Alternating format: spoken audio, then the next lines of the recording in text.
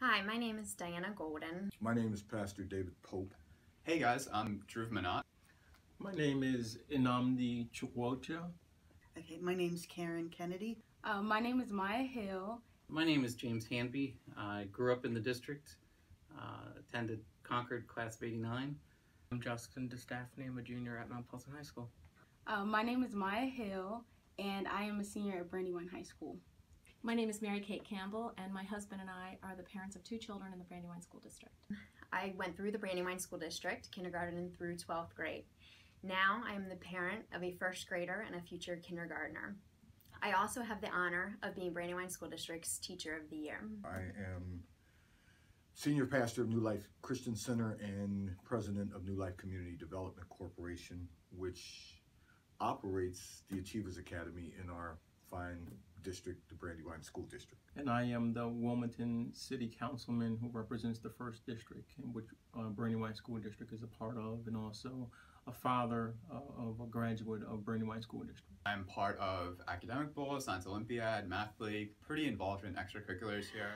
We are one of the few districts who appreciate our teacher leaders and build on our teacher leaders to collaborate with other teachers while still being in the classroom. And I must say that for us as a family, the Brandywine School District gave our children a foundation that enabled them to continue in higher education. Both are now college graduates and living their own lives in New York and North Carolina.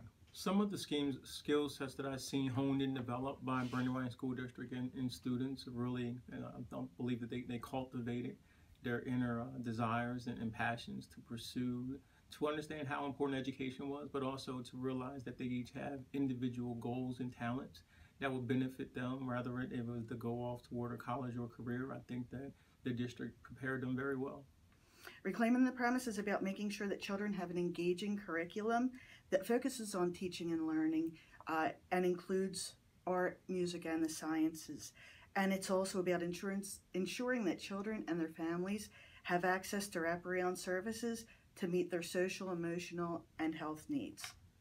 The skills that I have developed from student government, it has bettered my leadership abilities since I have to talk in front of people and just represent the school in a way that everyone looks up to you.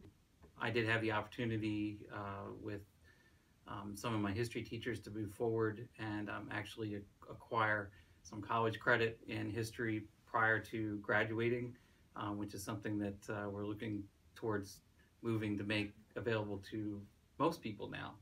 But back when I was in school, it was very few people that had that opportunity. The program that's probably impacted me the most would be the drama program at Mount Pleasant High School. It's just given me a lot of confidence, and it's helped a lot with like public speaking, I guess. Like in class, if I have to do a presentation, I'm not as nervous. Those are the big things, just confidence. Our 2 sons have significantly different abilities and needs.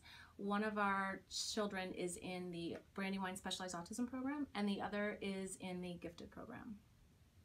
And those are 2 programs that we feel have made a significant difference in their lives. We've been very impressed with the programs themselves, but moreover, the willingness of the teachers to work with our kids as individuals, knowing their specific needs, knowing their specific challenges, and working with us to help them meet their maximum potential.